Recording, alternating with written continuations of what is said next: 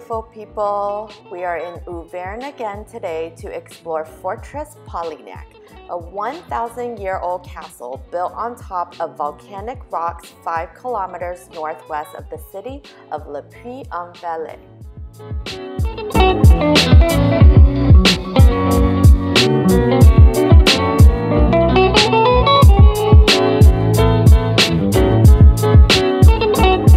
Before entering the castle on top of the hill, let's explore the Church of Saint Martin, a Catholic church in the village of Polignac.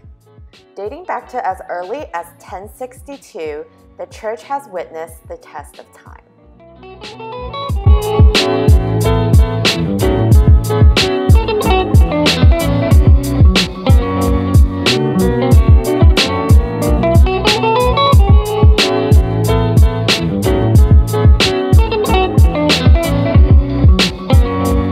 The 11th century church features frescoes from the 12th century, which are well preserved and still on display till this day.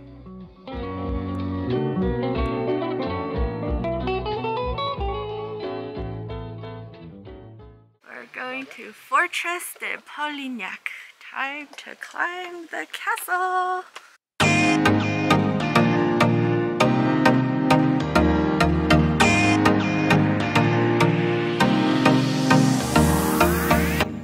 Time to climb up the hill and go visit the castle.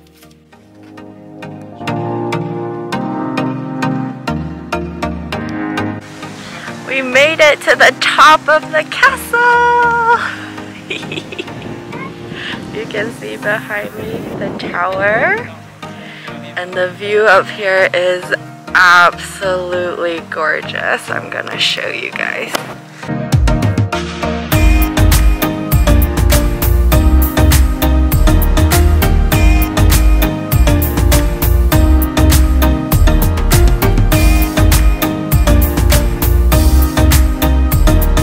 The top of the hill features the castle, its surrounding grounds, which includes former stables, prisons, and other houses, and of course, an herb garden.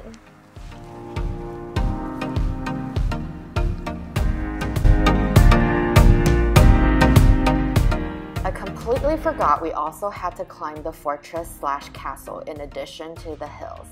The fortress only preserved its ground floor, which was the original dining and kitchen area. The original structure had 2 additional floors, one for the missus and the 3rd floor for the mister. I cannot imagine climbing up these narrow staircases every day to get to your chambers. Here we have the portrait of the Duchess of Polignac, Yolande de Palestron, whose husband Jules was the first Duke of Polignac. The Duchess was considered one of the great beauties pre-revolution and was said to be the favorite of Queen Marie Antoinette. She became governess to the children of France in 1872 and was given a 13-bedroom apartment to herself in the Palace of Versailles. And this concludes our tour of Fortress de Polignac. If you like this video, please like and give it a thumbs up and subscribe to my channel. I'll see you guys next time.